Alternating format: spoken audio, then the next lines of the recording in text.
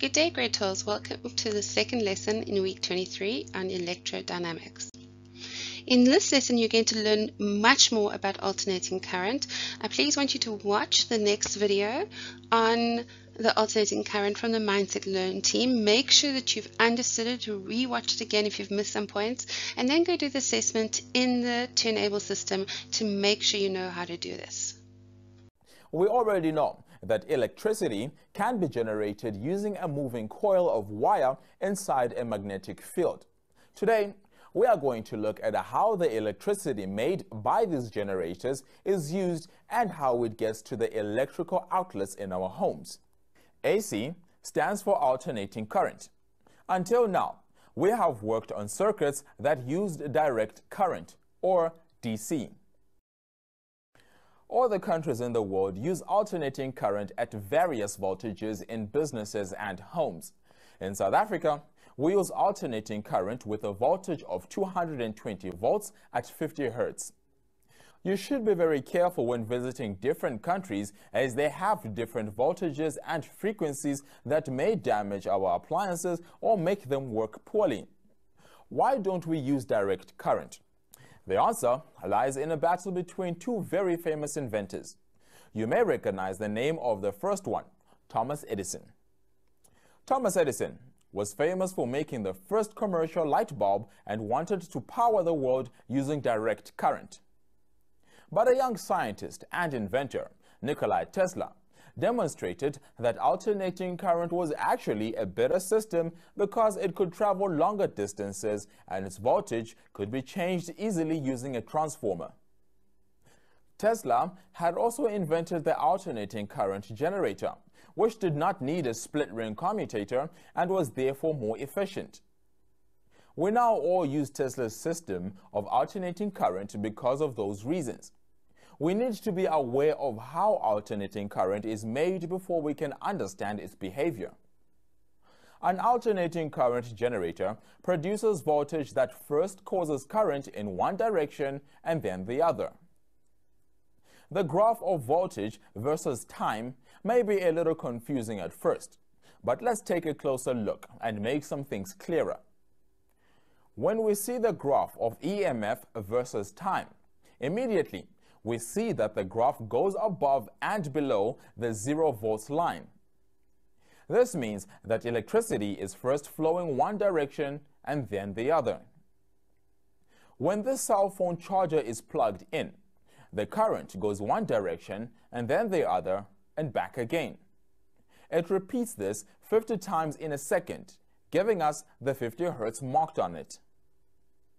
The other marking you would have seen on the cell phone charger is 220 VAC, or 220 volts, alternating current. The 220 is the average voltage. The correct term for this average is the RMS voltage. RMS stands for root mean square. So that clearly means that sometimes the voltage is actually higher than 220 volts. This is often called the peak voltage. It's marked as the highest and lowest voltages that can be reached during the cycle. There is a mathematical relationship between the two voltages. When you see the relationship, you'll understand where the term root mean squared comes from. The VRMS is calculated by dividing the peak voltage by the square root of 2. See if you can figure out what the peak voltage in South Africa is if we have an RMS voltage of 220 volts. If we substitute the RMS voltage into the equation and solve for peak voltage, we find that the voltage actually reaches 311 volts. Remember from grade 10 that when a voltage is applied, a current begins to flow in conductors. We can say that current is directly proportional to voltage. So, if we look at the current versus time graph, it looks almost identical to the voltage versus time graph from earlier.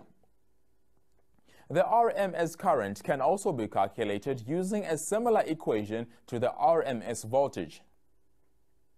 Now that we've investigated the details of alternating voltages and currents, let's see if there is anything else worth calculating about the electricity we use. When looking at the label on appliances, very often the voltage as well as the power consumption are shown.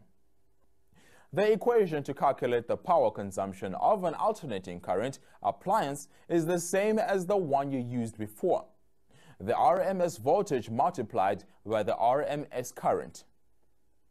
See if you can find the current that flows through this appliance. If we substitute into our equation and solve for current, we find that this appliance uses 9.09 amps of current. That's not all. Ohm's law also works for RMS calculations. The equation works just as well for alternating current. The resistance of an alternating current appliance is still equal to the RMS voltage divided by the RMS current. Remember earlier in the episode, I told you that alternating current is better than direct current for long distances. That's because alternating current can be used in a transformer to change the voltage. The alternating current in the primary coil creates a constant change in the magnetic flux in the second coil. Because the second coil has more turns, according to Faraday's law, more voltage comes out of the transformer. We call this a step-up transformer. Step-up transformers increase the voltage produced at power stations because higher voltage travels further with less energy loss than a lower voltage. If our power grid was built using direct current, we could not use transformers, and in a big country like South Africa, we need electricity to travel long distances. I've really enjoyed sharing the magic of electrodynamics with you. So, until next time, check out the other videos as well as a task video later in this series, or look at the Mindset website at www.mindset.co.za/learn. Goodbye.